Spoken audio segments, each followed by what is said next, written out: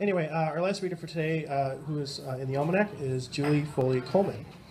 Julie grew up in west central Wisconsin. She moved to the Twin Cities in 1980 and has called it home ever since. Julie has had the hobby of writing all her life and is now ramping up her skills in order to publish. She thoroughly enjoys writing and reading because it's a culturally acceptable way to explore deeply both the physical and unseen sides of life. She is the author of Pistol Packin' Mamas, page 218 of the 2015 St. Paul Almanac. So if you have your copy, you can read along. 218. Please welcome Julie.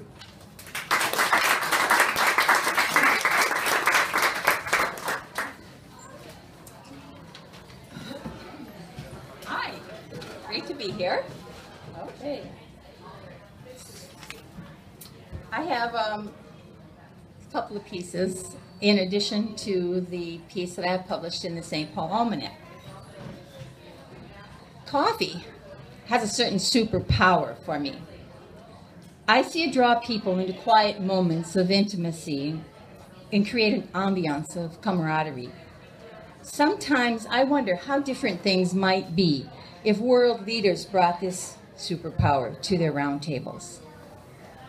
One day, 5 years ago, I had given up the idea of giving up coffee. I'd been thinking that I drank too much of it, despite the fact that sometimes it was the most joyful part of my day. The whole ritual of making coffee, drinking it slowly and quietly, warms my soul before I catapult into a left brain attack of the things on my to-do list.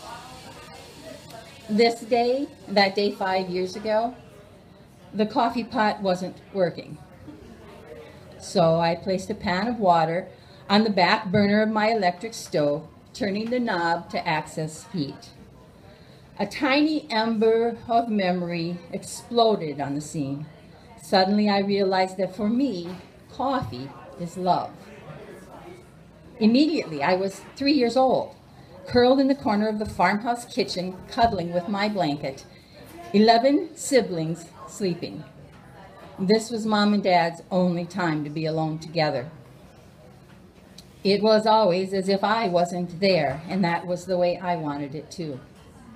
No other time did I feel their love toward each other, except in those pre-dawn hours as Mom packed Dad's lunch, as he prepared for his trek to work, and they shared a cup of coffee.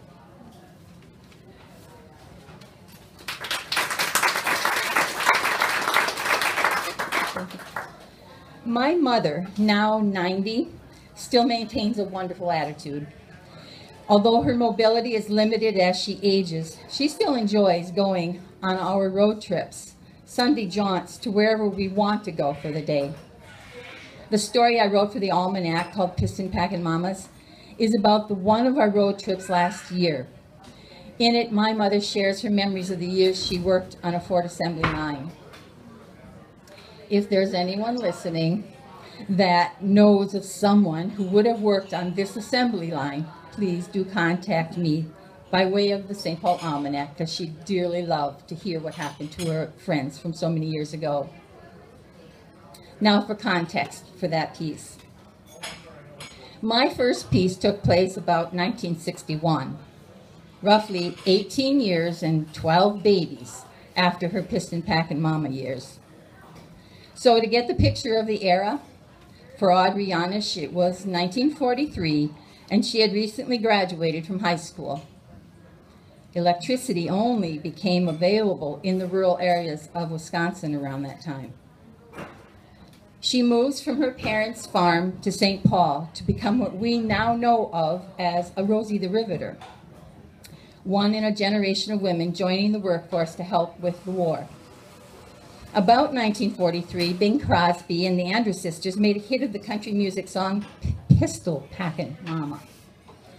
Car tires would still have to be changed out once in order to make the trip from Ellsworth to St. Paul. As my father would tell of his efforts to visit Mom in St. Paul during those years. And this was an era when war was in a far-off land, but most everybody at home was reminded of it daily, as there was generally at least one place setting at the dinner table, waiting for a son, a father, an uncle, or a brother to come home from war.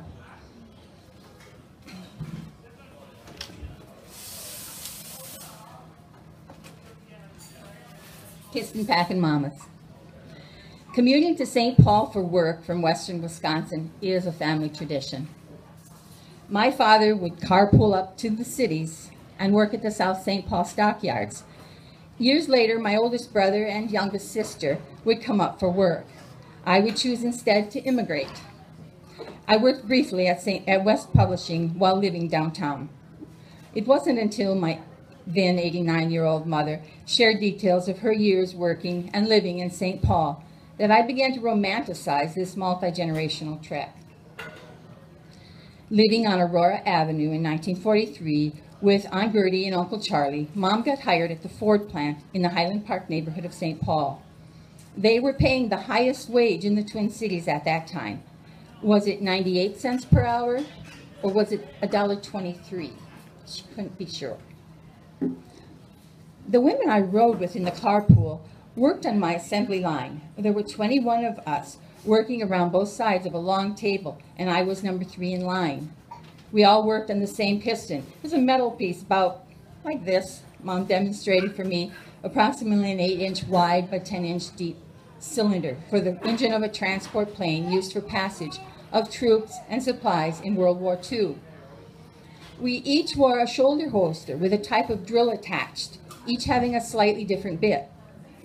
By the time the piston got to the end of our line, it was finished.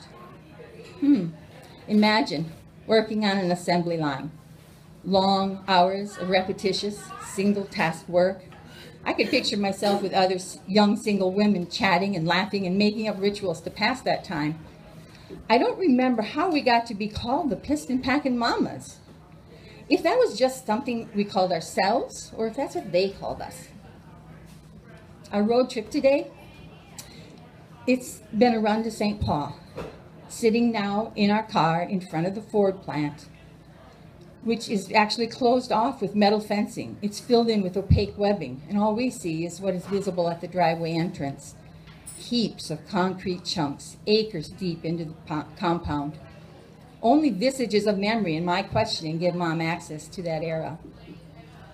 A gray October afternoon, a melancholy mood engulfing us. I decided that pie from Baker Square would be just the thing for the day.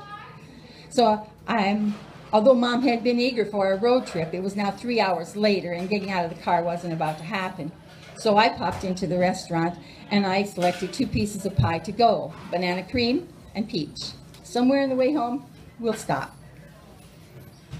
We drive toward Wisconsin in silence, crossing the St. Croix River Bridge into Prescott. I ask if she wants to take a coffee break and just sit in the car and enjoy our pie. Oh, sure, I forgot about our pie. I pull into the Dairy Queen parking lot. The clouded sun is still high enough to give us plenty of light for our picnic. When we arrive back at the farm, I help Mom into her house. She settles into a stuffed rocker, eager to nap. And there were weekends years ago when that trek from St. Paul back to the country commenced with a night of dancing. Today, the anticipation is for the coziness of home. But then again, I guess that always was part of the tradition. St. Paul by day and across the river, home again at night.